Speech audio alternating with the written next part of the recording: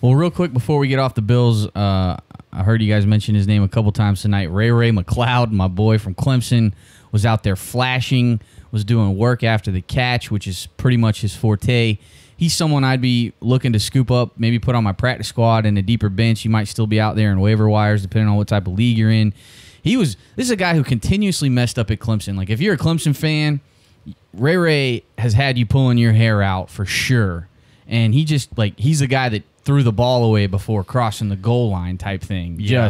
We had him out there returning punts and kicks, and he'd drop them and fumble and just make some boneheaded plays to the point where you're like, I don't want this guy on the field anymore. But he kept getting chances. They kept putting him out there because he's an NFL talent. Yeah. And he's electrifying.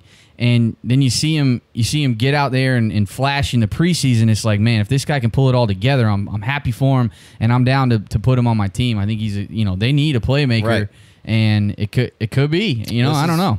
Well, no, we have a shared league, and we took a flyer on him in a pretty big dollar amount league where us three are all in it together, and we got Ray Ray on the bottom of the practice squad, one of the last picks of the draft, just because of that reason. Yep. Like, he's a very athletic kid, a playmaker, and he's super cheap. And the Bills, the roster's kind of barren of those guys. This was before even the Corey Coleman kind of stuff, and it doesn't change much for me. I'm still okay with it's still a long-term hold. Yeah, for sure. It's a low investment, long-term hold, potentially big payoff. And I like when Jay Wayne brings us that local behind the curtain thing. It reminds you of one of the reasons you didn't see more of him at Clemson because he was a bonehead, but one of the reasons you saw anything else from him after some of that bonehead stuff is because of the talent. Keep him off the field. That's so I'm a big time, like, if you only got four rounds in your draft, you might not be able to put Ray Ray on your bench because he might run it, But if you got 5, 6, or 7 rounds, or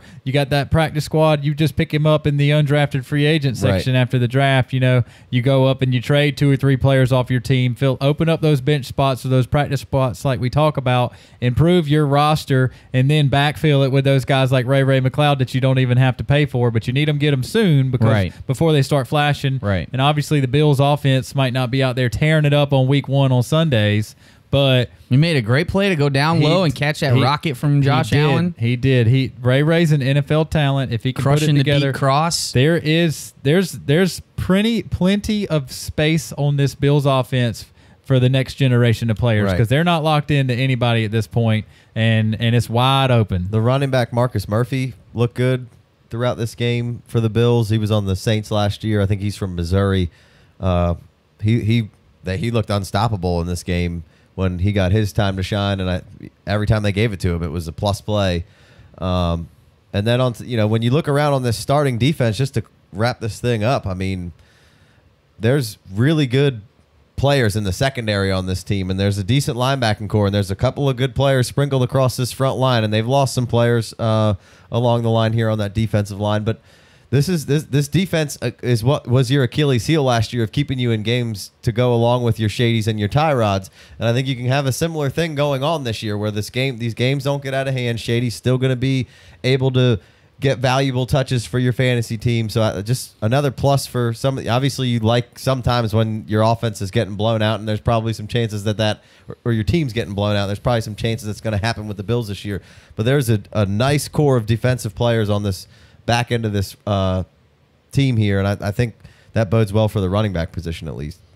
Yeah, very, like last week I was throwing shade at Shady, and as long as nothing happens off the field, I think it's very encouraging to see what happened in the Bills this preseason. Let's go ahead and take a quick break, and we'll be back with more Married to the Game.